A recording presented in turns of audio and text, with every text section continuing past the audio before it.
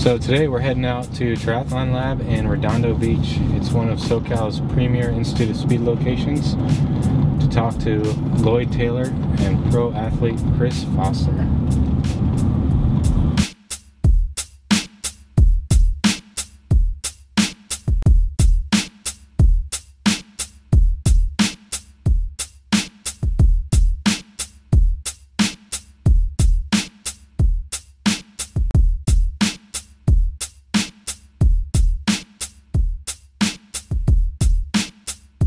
Hi, my name is Lloyd Taylor and I'm the owner of Triathlon LAB. Today you're visiting Triathlon LAB in Redondo Beach. Today we're going to walk you through several of the profile design aero bar options. We're going to talk about some of the features from the entry level to the advanced aero bars and some of the adjustments. We're also going to show you some of the base bars, so come on, follow me. I think this is one of our #1 bars that we sell, and this is called the Profile T2. This probably has the most adjustable features that we would prescribe to a triathlete. S-bend design, this can go with bar end. Internal cable routing, you've got new ports that come out at the exterior of this, so you can run your internal cable routing and really clean, so that's a nice new feature.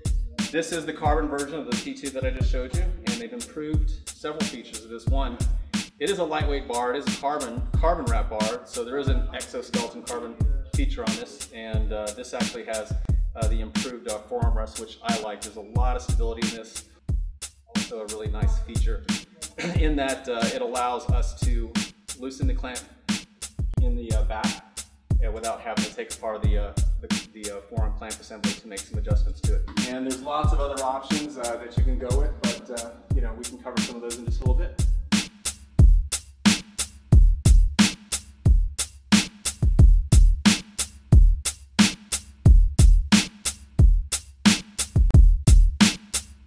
Alright, so we're talking about stack and reach. You covered that a little bit. How is that determined on bike?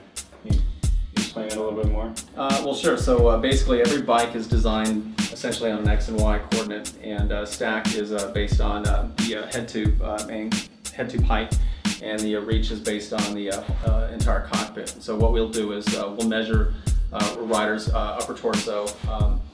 For this, we actually can use the exit fit cycle to measure stack and reach, or we can use a tape measure and we can actually just grab like 1 or 2 bikes that are approximately close. Alright, so I think one of the neat features about this bar is the sack height adjustability. Chris doesn't need as much as most of the guys, as you can see from his saddle to his drop here. He's looking at about probably 9 feet to 9 centimeters. Yep. And I think the best thing about this bar design is the fact that you can change the spacing system right here, and you're keeping your forearm with your shifters, with the S-bend. Everything is in the right spot.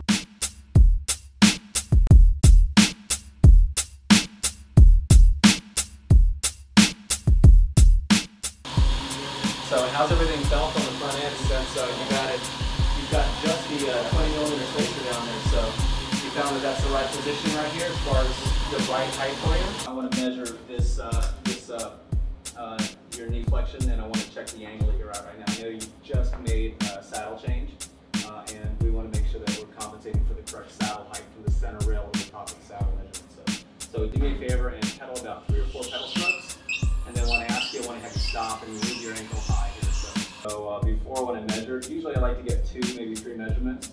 Oftentimes I like to do this too after you've ridden this trainer for about 3 to 5 minutes to warm up your legs too, because you'll get a little bit more flexible as you spend a little more time on it. So now you're in the green and you're in the zone. So basically a pro athlete like you, with as much flexibility as you've got, you're already pushing the boundaries of that area. So, but we don't want you to go out of it. So I think this is going to be much better, especially on the hamstring. So.